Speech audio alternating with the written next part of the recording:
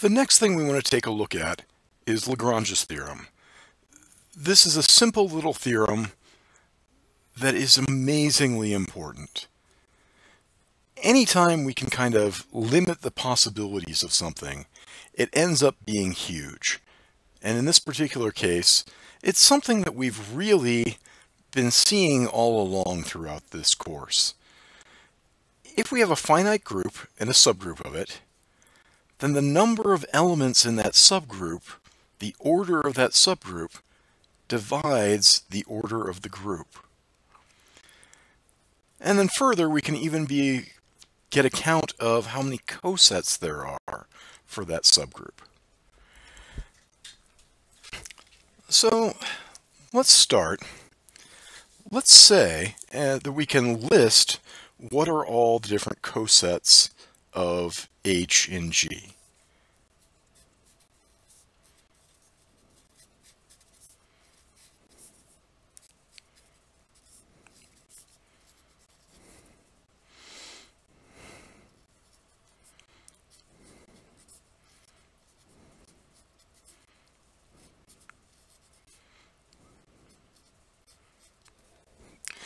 And in fact, let's even go ahead and let's say these are actually distinct.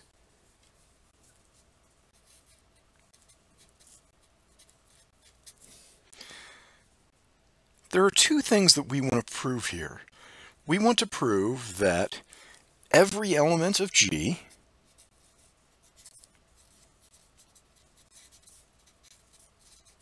is in one of those cosets,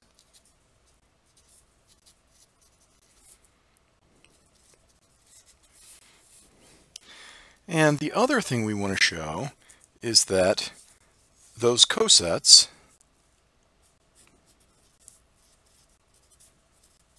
are disjoint.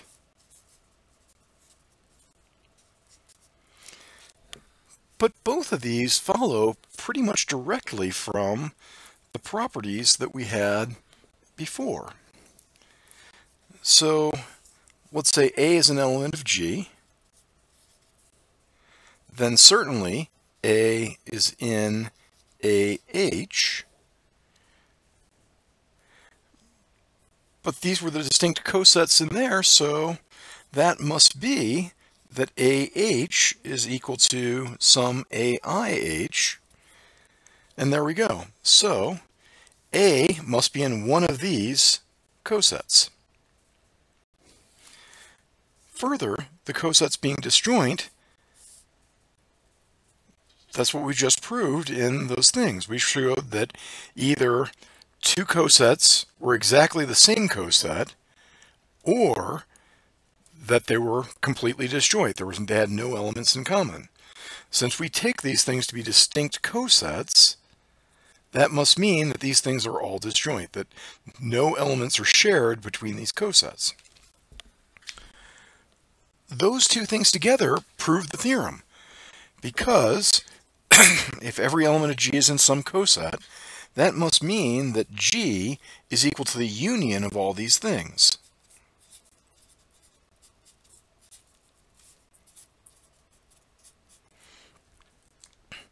Further, since we've got a union of a bunch of things, and those things are disjoint, that means that the number of elements in G is equal to the number of elements in A1H plus the number of elements in A2H plus the number of elements in AKH. But another one of those properties that I didn't go over into very carefully in the video is that every one of these things has to have the same number of elements. So I can say this is equal to K times the order of H. And there we go. So the number of elements in G is a multiple of the number of elements of H, or the number of elements of H divides the number of elements of G. But we can even take this one step further. If I just divide by the order of H, the order of G over the order of H, has to equal k, but k was the number of cosets. So there we are. This idea of the number of cosets is an important thing that for many different things as we go on. So we're going to come up with a little bit of a notation there. We're just going to say that the index of h and g is the number of distinct cosets, and we're going to call that the magnitude of g colon h.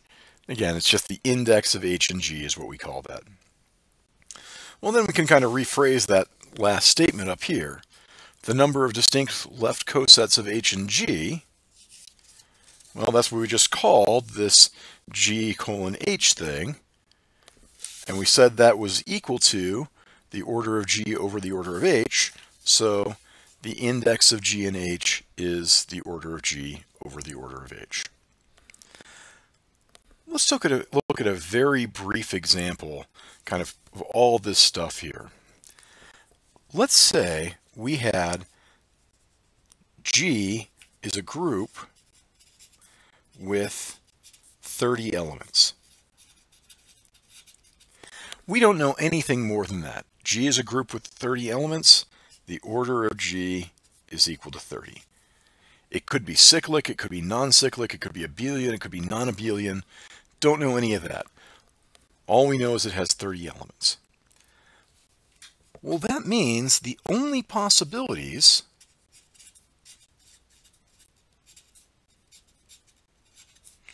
for the order of a subgroup H are things that divide into 30. It could be 1, it could be 2, it could be 3. It couldn't be 4 because 4 doesn't divide into 30. It could be 5, it could be 6, it could be 10, it could be 15, and it could be 30. No other numbers could we have in a subgroup of that order. Further, if we pick one of those, now I guess it's worth noting that these are the only possibilities. It doesn't say that there is a subgroup of that order. If I have a group with 30 elements, there's nothing that guarantees I've got a subgroup with 10 elements. It's just that there might be. Let's suppose we do. So let's suppose the order of H, the order of some subgroup H, is 10. So now we can further say that the index of H in G has to be the order of G over the order of H is 30 over 10 equals 3. In other words, H has 3 distinct cosets.